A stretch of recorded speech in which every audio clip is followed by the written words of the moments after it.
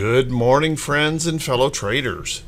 This is Doug Campbell with Right Way Options, and this is the morning market prep video for September 12th, 2022. Well, on Friday, I warned about the possibility to watch for a potential pop and drop, and although we popped up in the morning, had initial pullback, those bulls remained strong throughout the day, pushing up, even though there really wasn't much for inspiration out there. So the good news is the relief rally is still underway. That's what we want to see happen. So how about we settle in, let's buckle up, let's get ready for the Monday edition of the morning market prep video.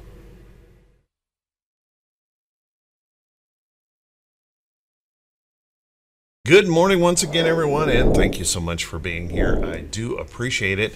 Let's take a look at these charts and see if we can pick up some information about how we might want to approach the market for today.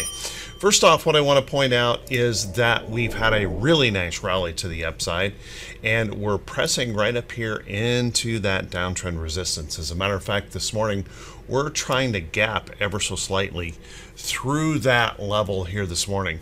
I also want to point out, however, though, we have some very significant price resistance level above here in the Dow chart.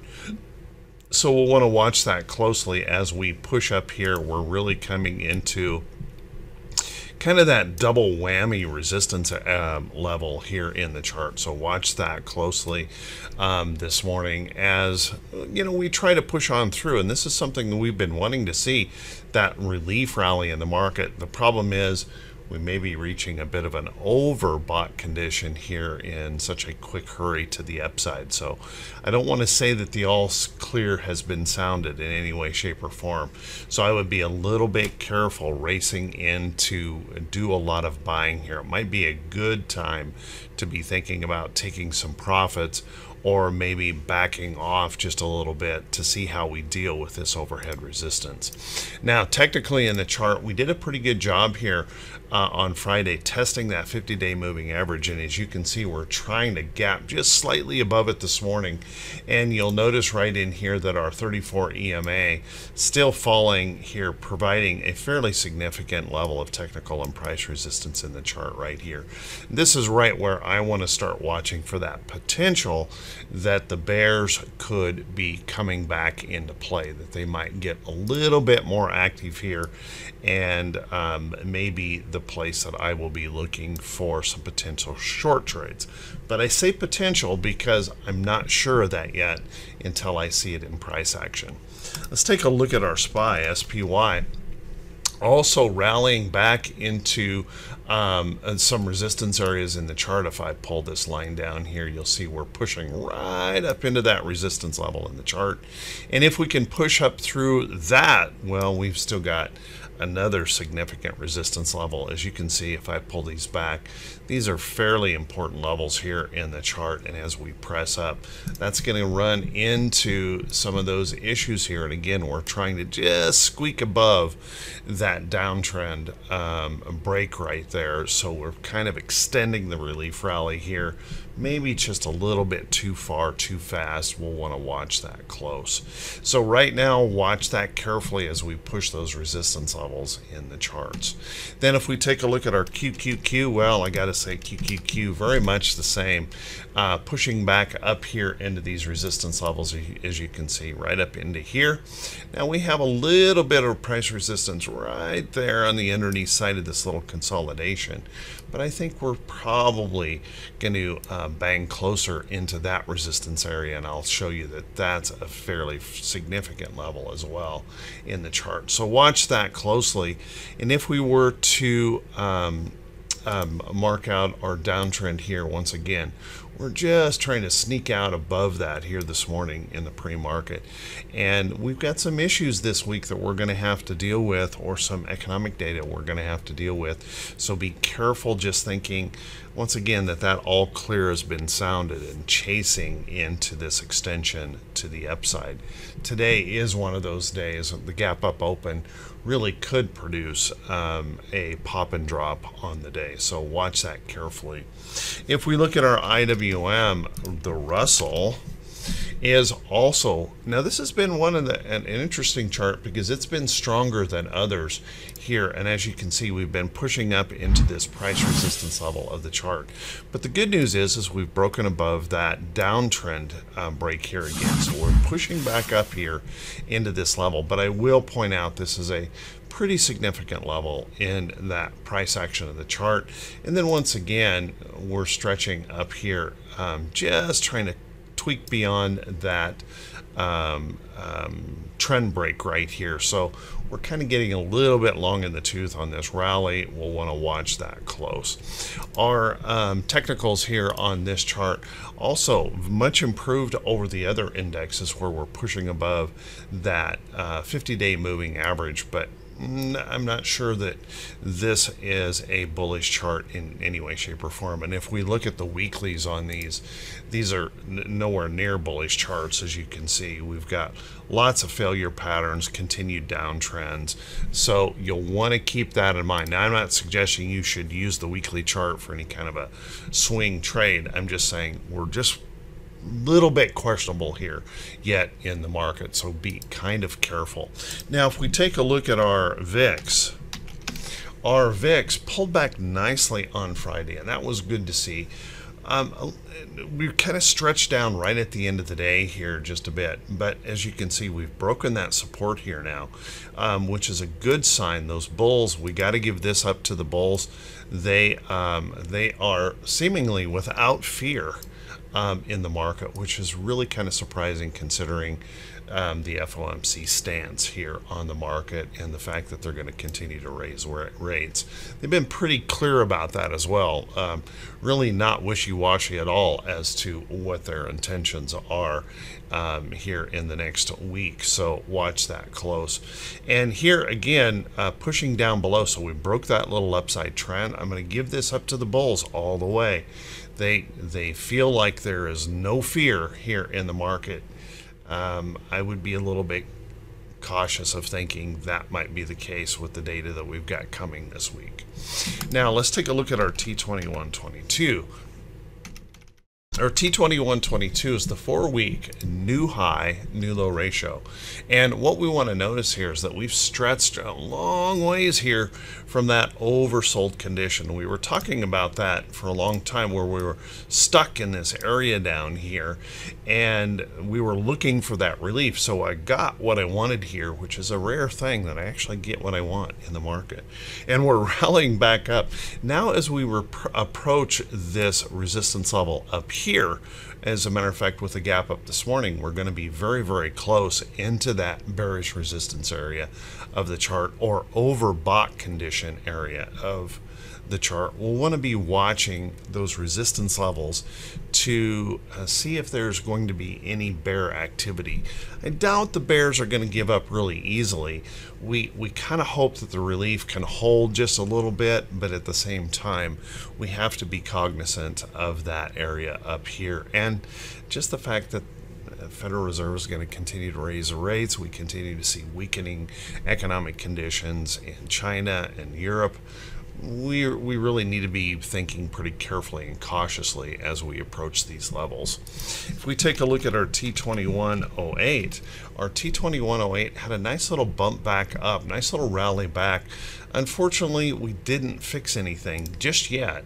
We're pushing back up to maybe try and attack that downtrend resistance in the chart, and we want to look across here and just see lots and lots of congestion in that chart as well. So 46% of the stocks holding above their 40-day moving average. That's a nice improvement over what we saw just a few days ago, but unfortunately it may not be quite enough to show us that enthusiasm that we're ready to just keep ripping to new highs. And if we take a look at T2107, T2107 did show a nice improvement in here, and if you notice right in here, we just kind of squeaked right above that downtrend break. So we're right here at this price resistance level in the chart. We'll want to watch that carefully to see whether or not we're actually going to push on through that area or not and hold that downtrend area as a break, or if we run into that potential of the failure here. Our T2101 T20 101 kicked back higher just a little tiny bit on Friday, which is interesting because this is supposed to show us that momentum in the market. And we can see that as we are moving up strongly, that momentum from the bullish side that we were pushing right here faded substantially. So we'll want to watch that carefully just in case we run into some resistance here this morning and maybe catch that little pop and drop. I'm not saying that we just fall all the way. I'm not saying that we can't even push even higher, but we should be respectful of those price resistance levels in the charts. Let's take a look at our economic calendar for today. Now, our economic calendar is pretty light today, but boy, do we pick up later this week. First off, as you can see here today, we have really no major notables, except we have 6-month, 3-month auctions going on, bills and notes, and then a 10-year note auction here today. So it's all about the bonds. And unfortunately, our bond rates have not been improving all that much. The bond yields continue to show us major recession is underway, and those inversions are really ugly. So we'll want to watch those today. We could get a little bit of market bouncing around on those numbers today. Now, keep in mind that as we get ready here, and the whole world's going to be watching this, we've got a CPI number tomorrow. So we're going to get a reading on that inflation tomorrow. Watch that closely. That'll be the big daddy of the day. And then, of course, we're going to follow that up the next day with a PPI report, another inflationary reading. So we'll have to kind of keep an eye on that. And I wish that was the end of it, but it's really not. We're going to hit jobless claims, Philly Fed, retail sales, Empire State Manufacturing, import-export, industrial production, business inventories, all on Thursday. It's going to be a busy midweek here for the market. So kind of keep that in mind. Let's take a look at our earnings calendar. Now, our earnings calendar has been dwindling down because of the loss of well, as we wind down earnings season. And although there's about 14 companies confirmed to report this morning, there really isn't anything in the way of notables. They're very, very small cap, very low volume stocks that are reporting today. So the only notable that I could really come up with here for today is Oracle, and Oracle will be reporting after the bell. So keep an eye on this. We're trying to gap Oracle up this morning ahead of its earnings report.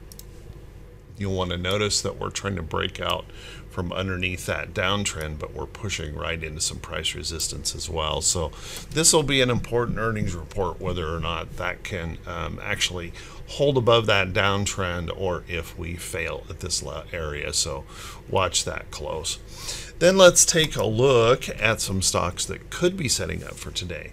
But before we do that, guys, if this is the first time you've seen these videos, if you could please click that subscribe button on YouTube, and then also click that bell icon when it pops up so you'll be notified every time I post a video. And if you find these videos to be useful, to be helpful, if you could please do me that favor and click that thumbs up button, leave a brief comment. That helps the channel to continue to grow. And I just want to say thanks for everyone who takes the time to do that. And I do work really hard to try and answer all of those comments. So if you have something that you'd like to ask or questions or things like that, if I could help, sure would be glad to do that if I can. Let's take a look at some of these stocks that could be setting up. And remember, guys, these are not recommendations to buy or sell any security. As a matter of fact, we're going to have to do you're going to have to do your own due diligence, be thinking very, very carefully about these stocks because there could be significant price volatility this week with these data points coming our way. So you'll want to kind of keep that in mind. I'm going to keep with my theme here and talking about the dollar. UUP showing a pullback here this morning. Now that's going to be helpful in keeping the market maybe moving a little bit higher here, because we've had this dollar being so strong here that it's been creating lots of currency fluctuations around the world. Let's watch that closely here as we finally are starting to pull back with recognition that Europe is going to be pushing a little bit harder on its inflationary rate, and other countries are kind of picking things up, so it might be pushing that dollar down a little bit. Now, when the dollar pushes down, we're going to have to watch energies, because energies are likely going to go up, or anything in commodities are likely going to move higher if that dollar tends to fall. So for those of you folks that like oil and gas stocks, keep an eye on this, because we're holding some support levels in here. We may be trying to break that downtrend, and with that weakening dollar, you can see in the pre-market we can have some of these oil and gas stocks moving to the upside, so watch that closely. Again, I'm gonna point out like stocks like UNG, Boyle, these might be pushing up as well as natural gas and Brent crude prices move on higher. Exxon Mobil, and maybe stocks like Devon Energy would be something to pay attention to. APA pushing up nicely here this morning, so watch some of those as we weaken. Now, also as we weaken in that US dollar, we're going to have to watch other commodities like GLD, gold popping up this morning. Looks like we're going to gap a little higher. Now, this is not in any way, shape or form a great looking chart, but what we do want to note here is that we may have double bottomed, and we may be breaking that little downtrend to the upside. So if we can hold up here, then there may be an opportunity to, if the dollar continues to weaken, to see precious metals starting to move higher. Take a look at gold, take a look at silver. Silver spiking pretty hard here this morning as that dollar pulls back. So we'll want to watch these areas in here. Don't chase, but wait for that next higher low to maybe come in there. That might give us better opportunity for a low risk entry trade. Take a look at stocks or things like DBC. DBC might be interesting today with the weakening dollar. We'll normally see commodity prices surge to the upside, so keep a close eye on stocks like that. Other places that you might want to look, we've seen some really good moves in some of these alternative energies, hydrogen being one of those. Plug Power has made recent deals with a couple of the big retailers out there, and you can see Plug pushing back up. We've got a little W formation in here, and I can't tell you if that's going to serve as a double bottom or end up being more of a double top here as we press into this price resistance area. But I think it is worth keeping an eye on in this chart as we kind of range around here on Plug Power. Watch for that possibility that might actually pop on through to that upside, and if it does and holds, then there may be some more upside opportunity in Plug Power. Now, also you might want to keep an eye, as I've been talking about pretty strongly, these uranium plays. URA showing lots of strength here, pushing through some resistance. I think we should keep an eye on some of these uranium plays as we're running into major energy problems around the world, and there's a whole new interest maybe in nuclear power. So keep an eye on URA, UUUU, and then of course the stock that I'm personally holding, CCJ. And so I have a bias on this. If you take a look at my current position, I'm right here in a 22 strike long. I've got a 31 strike short. And I'm very, very close to having that opportunity. I could get called away on the trade, and that would be awesome if I did get called away, because I think we're overextended and probably need a rest or pullback in the chart. So I'm pretty comfortable in this position right now, and I will note that I'm trading this based on this long-term chart, and we had this little inverted head and shoulders pattern that showed up in here. So watching that close. If this can pop on through and hold, then I'm golden, but we'll see. watch that resistance level in the chart. And then let's take a look at some other things out there that we should be keeping an eye on as we rally back in some of these big techs. Take a look at stock like Microsoft. As we push up into this downtrend and push up into these resistance levels, we might want to be watching these for that potential of that lower high failure in here. So keep a close eye on that. There may be some opportunities in here, and if not directional shorts, maybe something in the bear call credit spread type area might be appropriate to take advantage of a little bit of softness or a little bit of weakness in these charts. You know, I can also draw another trend right here. So we've kind of got this, you know, accumulation of resistance here in that chart to be watching for. And I think there's a lot of the techs that are running into those issues. And with bond yields being so high still, there's a lot of uncertainty here on some of these guys. So watch them carefully, and they may be setting up for some additional short trades. So with that, everyone, hey, I want to wish you all a very, very great, good day in your trading. Thanks so much for being here. I truly, truly appreciate it. And I'll see you right back here, bright and early Tuesday morning. I wish you guys all the best. Take care now.